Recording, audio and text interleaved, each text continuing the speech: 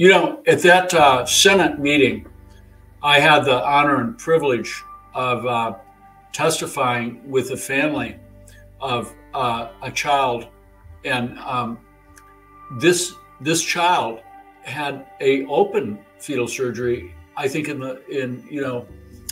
probably in 1999, one of the first open fetal surgeries to correct spina bifida, also known as a neural tube defect, in the womb. That was in 1999, I believe. His name was Samuel Armas, and I testified with him, with his mother, and with his father, and the extensive, at the time, experience I had with closed fetal surgeries. Now, interestingly, also at that Senate was, I believe his name was Michael Clancy, who was a freelance photographer for Time magazine and had done a lot of work for many famous news outlets. And he had the privilege of taking some shots, actual photographs of the Samuel Armas's surgery inside his mother, right? Samuel Armas in I believe, 1999 or thereabouts. And I won't mention the institution that it was performed at or the doctor's name. Both of them are well known to me. The one of the surgeons is a good friend of mine. But let me say this, that during that surgery, Samuel Armas, 23 weeks, reached out of the incision through the mother's abdomen, through the incision into the uterus. Samuel reached his hand up and he grasped my friend's finger. That was memorialized. That went around the world. It went viral at the turn of the century. Instead of focusing on winning arguments, we're teaching the basic fundamentals of sales and marketing and how we can use them to win in the world of politics, teaching you how to meet people where they're at on the issues they care about. Welcome to The Brian Nichols Show. Well, hey there, folks. Brian Nichols here on The Brian Nichols Show, and thank you for joining us on, of course, another fun-filled episode. I am, as always, your humble host, joining you from our lovely Cardio Miracle Studios here in Eastern Indiana. The Brian Nichols Show is powered by our good friends over at AMP America. If you want all the news you need without the corporate media bias or fluff, head to ampamerica.com. Also, the Brian Nichols Show is powered by our studio sponsor, Cardio Miracle. Stick around for later in the show. We'll talk to you more about that. But let's get right into today's conversation. Joining me from actually one of our newer sponsors, the Wellness Company. He's joining us here in the show to talk about an issue that's very near and dear to personally me, because I just have a little girl entered the world here about a year ago. And this is something that any new parent or anybody who's thinking about becoming a parent, I'm sure, has been thinking about: the rights of the child inside the womb. So to discuss that and more, joining us, yes, from the Wellness Company, Dr. James Thorp. Welcome here to the Brian Nichols Show. How you doing? Brian, it's such an honor and privilege to be with you on your show and your illustrious platform this afternoon. Oh my goodness. I'm not sure if I'm going to be able to recover from all those nice accolades. No, thank you, Dr. Thorp. And with that being said, thank you for joining us. And frankly, all the work you've been doing and helping really raise the alarm and carry the flag forward for protecting the rights of the unborn child inside the mother. And that's going to be really the focus of our conversation today. Now, I know this is a very politically charged issue. We have folks who very much argue on behalf of the rights of the mother, other folks on behalf of the rights of the infant inside the mother. I think there's a lot we can unpack here for today's conversation. But before we do that, Dr. Thorp, do us a favor, introduce yourself here to the audience, and specifically where you really have dug into this topic and why this is such a passion project that you have brought into your career. Yes. My name is Dr. James A. Thorp. I go by Jim Thorp. I'm an MD. I've been in practice for 45 years next month. 45 years I've been doing obstetrics. I am currently board certified obstetrician-gynecologist, and there's about 60,000 of us. But I'm also board subspecialty certified in the subspecialty of OBGYN called maternal-fetal medicine, or also known as high-risk obstetrics. And there's only 1,200 or 1,400 of us in the country. So I'm focused my entire career on basically what I call my my Psalm 139 mission. That is, God created me and all of us, his sons and daughters, knitted us together inside your mother's womb. And we, all of his sons and daughters, are fearfully and wonderfully made. And life begins at fertilization. So that's where my roadmap started me out. And that's always been my focus. So I focus on prenatal health. I focus on treating the fetus as a patient. The fetus is a patient, the preborn. And I testified in the United States Senate in 2003, as I had done because of my expertise in treating the fetus, the preborn, as a patient. And President Bush at the time and his administration asked me to present to the Senate because I was extensively accomplished in closed fetal surgeries at the time. And their mission was to overturn the partial birth abortion bill. And we successfully accomplished that in the Bush administration, unfortunately, only to be reinstated by then subsequent President Obama. And by the way, Dr. Thorp, just for the audience who maybe is not aware of partial birth abortion, what is that and why do you look at it, and frankly, I look at it as such a barbaric practice? Because it is a barbaric practice. It's basically ripping a child's head out, sticking a massive cannula in their brains, sucking their brains out while they're alive. It's a grotesque, horrible procedure. And then extracting the baby out piece by piece. Listen, this is a human being created in the image of God. We've killed 70 million preborns, 70 million since Roe versus Wade. And Roe versus Wade was a lie. That case was subsequently, the whole testimony was a fraud. So listen, we are being judged as a nation. As I told the Senate back almost 21 years ago now, in 2003, an individual and a nation and a state is judged by how they treat their most vulnerable. Who are the most vulnerable? The preborn. Satan goes after the most vulnerable. Child sacrifice has been part of every world empire for the last 6 millennia. And we are entering the terminal part of our empire. And we are being judged because we have sacrificed 70 million to the god of Moloch.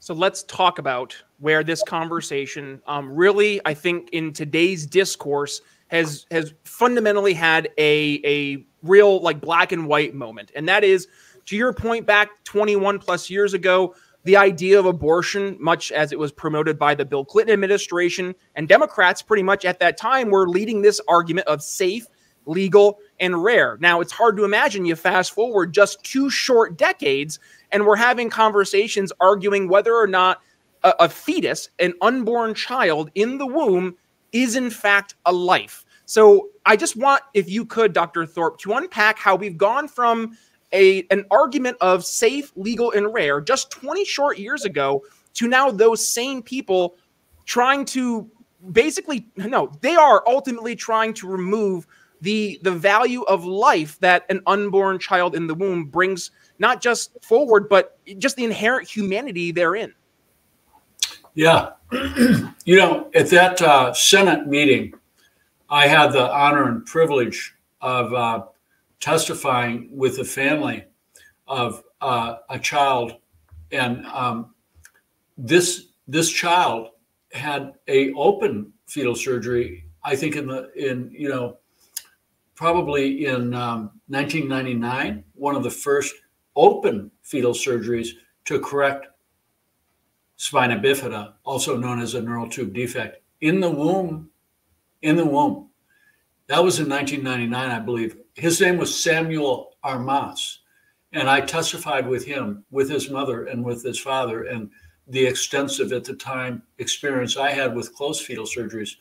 Now, interestingly, also at that Senate was, I believe his name was Michael Clancy, who was a freelance photographer for Time Magazine and had done a lot of work for many famous news outlets. And he had the privilege of taking some shots, actual photographs of the Samuel Armas's surgery inside his mother, right? Samuel Armas in I believe, 1999 or thereabouts. And I won't mention the institution that it was performed at or the doctor's name. Both of them are well known to me. The one of the surgeons is a good friend of mine. But let me say this, that during that surgery, Samuel Armas, 23 weeks, reached out of the incision through the mother's abdomen, through the incision into the uterus. Samuel reached his hand up and he grasped my friend's finger. That was memorialized. That went around the world. It went viral at the turn of the century.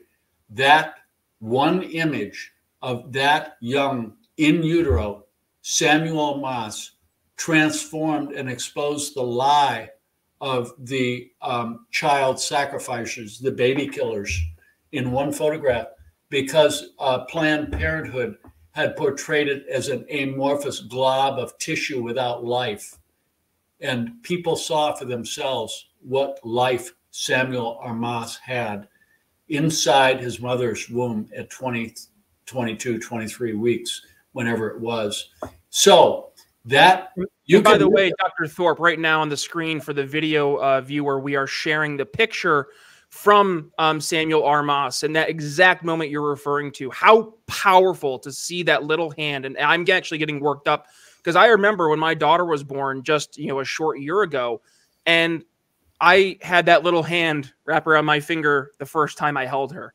And I cannot imagine the mindset of someone feeling that little finger around their hand around their finger and not sensing that inherent humanity, that value of life that is therein.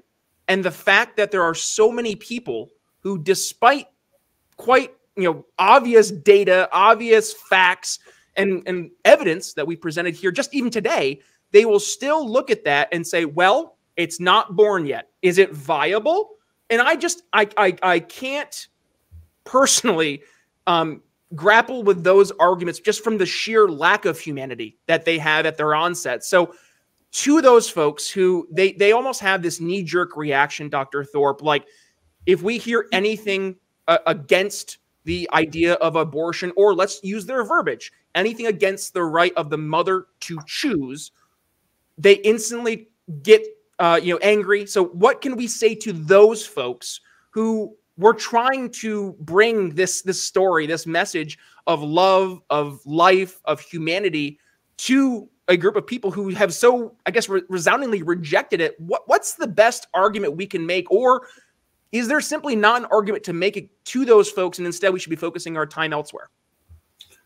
Well, I think that, and I use this spiritual term, and I'm not name calling, but they, as the Bible would portray them, as Jesus would portray them, these are bastards. And I mean that not name calling, but they'll never see the truth because their father is not God. Their father is Satan. So they are spiritual bastards.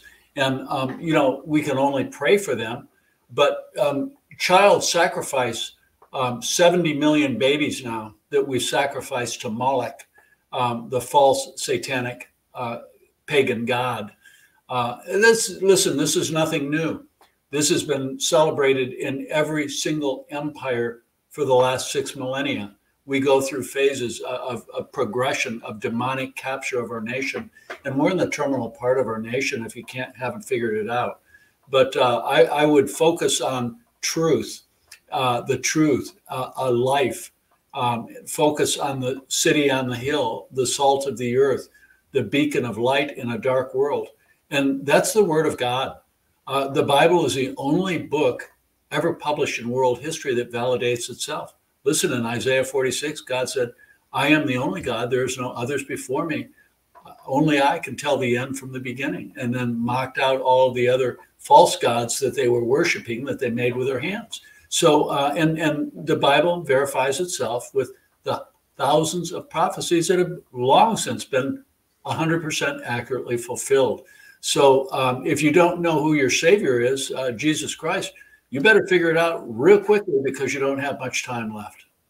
So let's take this conversation around the rights of the unborn, the value, the inherent value of life. And because we are a sales podcast, we'd like to teach people how, not just we got to certain ideas, but frankly, how to help sell different ideas. And with that, you have to almost unsell at certain points.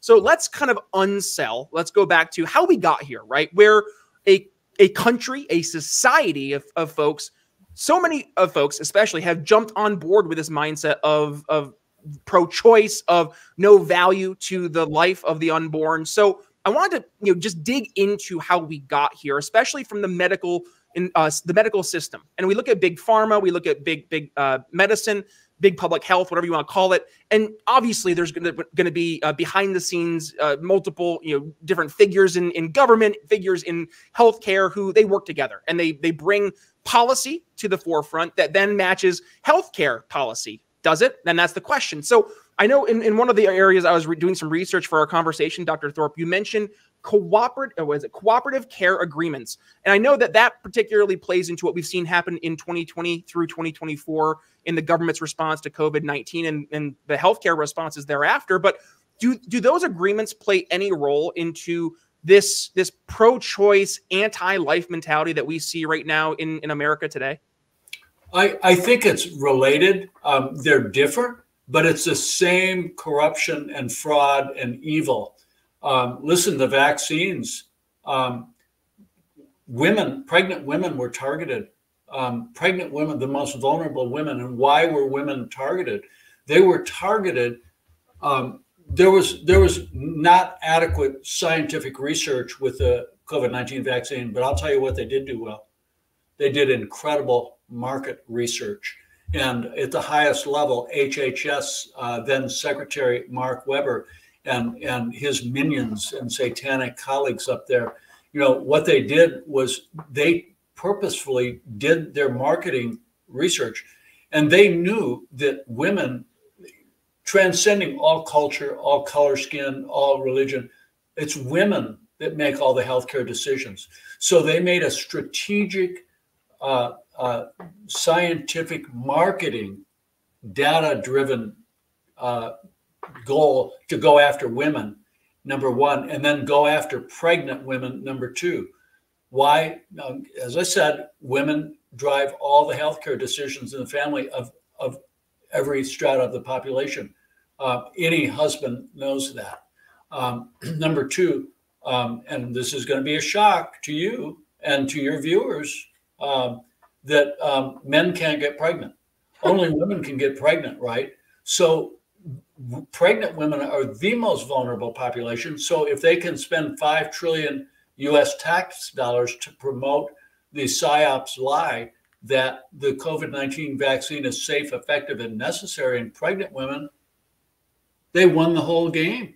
They won the whole enchilada, because they're the most vulnerable population. And if it's safe, effective, and necessary in pregnant women, no contendery, no argument. They won the game. Every person in the world needs to be vaccinated. Wow. Well, and let's just from a sales perspective, because it is fascinating when we start to see worlds collide. And by the way, Dr. Thorp, and to my audience, by the way, this is why this show exists, because we have to understand that sales isn't a dirty word. You're either selling or you're being sold to. So let's look at how did the government sell this? They sold it leveraging emotion. We know in sales, emotion is the number one reason people make a buying decision, right? So if you're making a buying decision based on emotion, and those two emotions predominantly are fear and love. So if you're promoting an emotion of fear and you're perpetuating this myth that, you have to get X or you have to do Y in order to prevent X worst case scenario or possible scenarios, right? And then you create the impression of we call it features and benefits, right? Facts, figures, however you want to back up your claim. And that is then what the buyer, in this case, will use to validate their buying decision. So you have government entity A working kind of hand in hand with, let's just say, big pharma entity A, all right? So government entity A, big pharma entity A, they understand, all right, we have to perpetuate this idea of fear because fear is going to help us sell this. So government, you're going to help enact the policy fear, and big pharma, we're going to help enact the worst case scenarios of an outcome from not buying our product fear. And then we'll justify with, all the facts and figures that we want to present. Now, everything else that we don't want them to see, we're going to make sure that the government allows us to black out for 100 years so that nobody can actually see what we actually have behind the scenes here. So I wanted to take a moment and put a nice little bow on that, because people, I think sometimes they live their lives. They don't really pay attention to the fact they are being sold, right? And it's constant. So if you're not aware of the fact that you're being sold, then you're going to find yourself much more emotionally apt to make a buying decision, be it consciously or subconsciously. So we have to be aware. Absolutely. You're spot on. Cool. Dr. Thorp, I'd like to hear that. How about this? As we're going towards the tail end of the episode, I like to present solutions to the audience. That is the goal of this show, beyond just teaching people how to do sales or why sales is important, especially in the world of policy, but giving people solutions that we can then bring to the table that maybe are outside the world of government. So we don't have to worry about the FDA or have to worry about the CDC or name our favorite three-letter agency telling us that we can or can't do something, or dare I say, going through a whether it's a hearing or a legislative practice, whatever it may be. We don't have to do that. We can actually start building solutions now. So you work at the wellness company. You guys are doing great work over there, but I'm sure beyond the wellness company, there's a lot of different areas that we can help bring solutions to promote an environment of really fostering the value of the life of the unborn, while still respecting that there is difficult realities that mothers, especially mothers with unborn children in the womb, have to face and deal with. So, Dr. Thorp, I say all that. What are some solutions you see right now in the marketplace that we could maybe bring to the audience today to say, hey, even if you are on board with this idea of, the pro-choice solutions, that hey, maybe there's a different way of looking at things, and let's start to consider some different alternatives. So what have you seen? Well, first of all, education. Maggie, my wife, is a brilliant attorney. Maggie, Thorp, JD, and myself have published about 16, 17 articles on America Out Loud platform. And these are medical legal briefs. These are highly cited briefs. And what they do is expose the governmental and institutional corruption that's gone on for the last 4 years. These are eye-opening. So for example, in December, 186 billion with a B dollars was spent of your U.S. tax dollars to capture every single over 420,000 hospital systems in the United States of America. They signed covenants with death, that I call them, underhanded, illegal, unconstitutional agreements in early 2021 that they were not allowed to deviate from the deadly narrative of the HHS, the killers, okay? So it's really important. And then they did the same thing to the American College of Obstetricians and Gynecologists. They did the same thing to all faith leaders. We've published all that. We've exposed all that. So the first thing that our audience has to understand is your government doesn't care about your health. Neither do the hospitals. They're getting paid to kill you with their propaganda from the HHS. The hospital that fired me took $307 million and acknowledged that I was a model care provider for the system and the most productive and loved by my patients. But yet they had to fire me because they took that $307 million. And by the way, they're continuing to kill mothers and babies and patients by pushing the vaccine, as are the professional organizations, even in the most vulnerable, pregnant women, preborns, and newborns. So be aware, spread that knowledge, and then don't trust your doctor, don't trust your hospital, don't trust your government. They don't care about you or your baby. They care about their bottom line and power and control. So come to the wellness company. Listen, the wellness company, I know these people. I'm on the board. I spent all last week with Foster Colson and Peter Gillily and Dr. Peter McCullough and his wife, Dr. Drew Pinsky and his wife, Dr. Harvey Reich, Dr. Kelly Victory, Dr. Hadar Sophia. These are people that I've lived with, broken bread with, prayed with. I know their motivations. I know the quality of their products because I'm formulating products right now, prenatal vitamins. It's going to, revolutionize the market. I know how we put our formulations together, and I stand by them. So we have, like, for example, the emergency medical kit and also the contagion kit. We have 4 kits. Those 2 kits, the emergency medical kit and the contagion kit, every household in the United States of America should have one. Listen, what happened last week? Wednesday night, I was away from my beautiful wife, Maggie, all week. She's an incredible athlete, and very fit, very healthy. But she picked up from the gym. She just had being on her knee on a pad, she picked up a fulminant aggressive cellulitis infection of the skin, and she got septic. She was febrile. This was Wednesday night. She sent me a picture. And, what did I do? I immediately dove into that kit, got the appropriate medications, and got her immediately on therapy. And thank God, she recovered and, within hours felt better. But literally, I had an orthopedic surgeon when I got back in town, a very close friend, look at the picture and look at her knee and said, you'd be dead now, or you'd be in the ICU on a ventilator. The Daily Mail, I did a segment on another network just 3 months ago.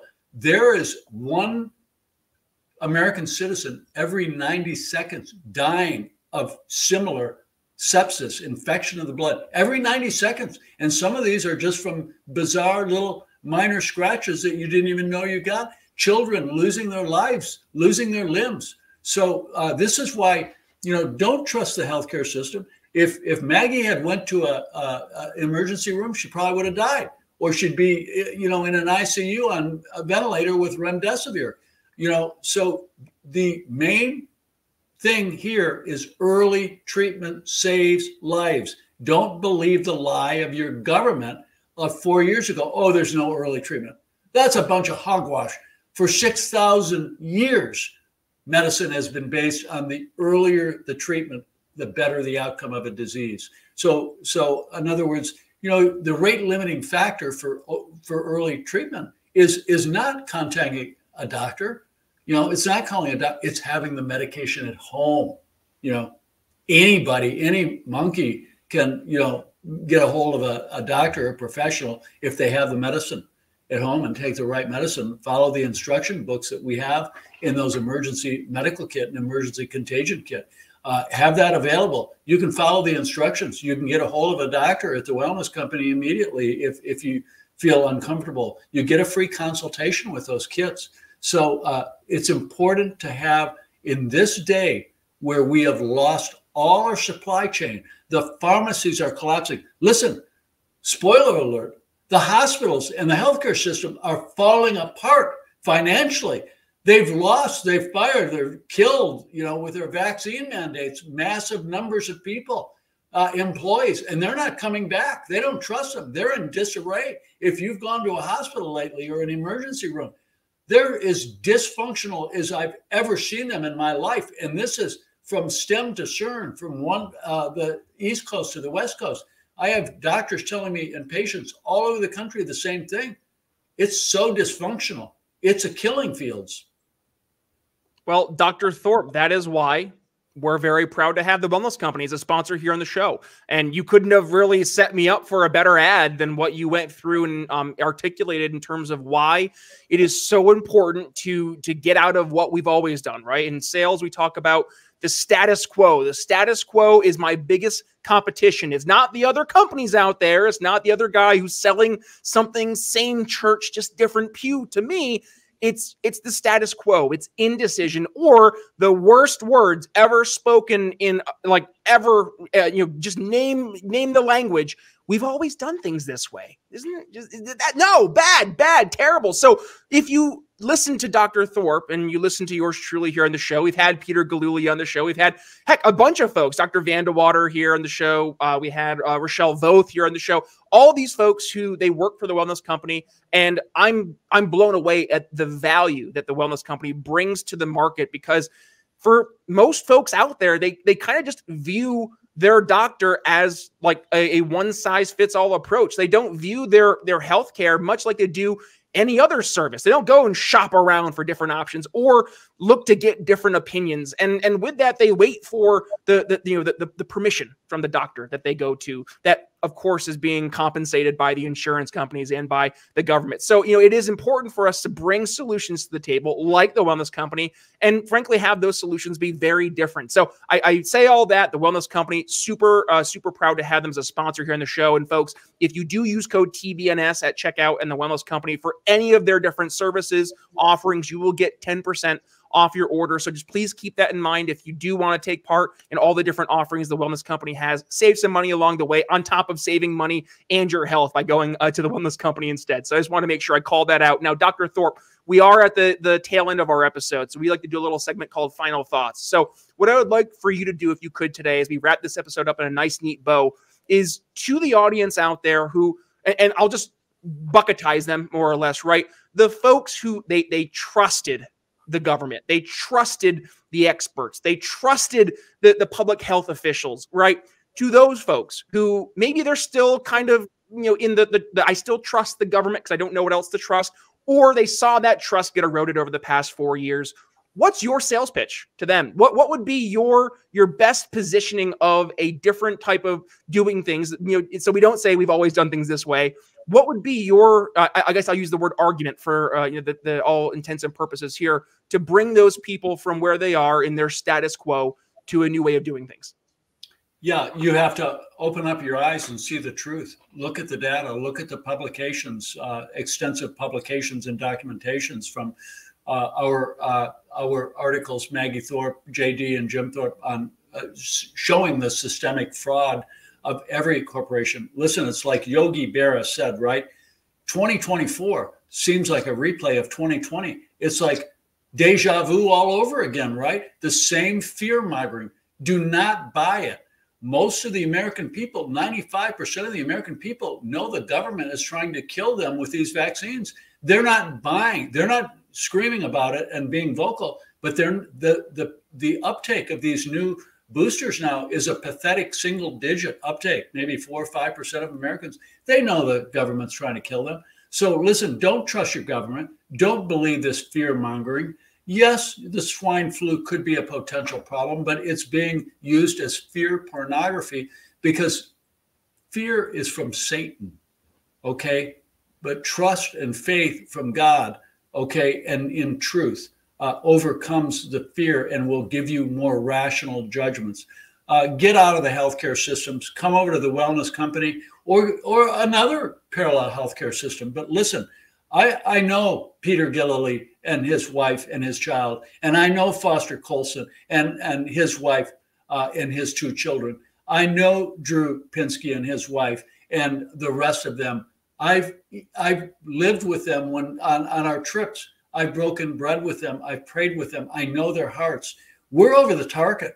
We're disrupting the market at the wellness company. And how do I know that? All you have to do is look at all the voracious attacks coming at us. We're over the target. We've disrupted the market. We're making a difference. So come over to the wellness company.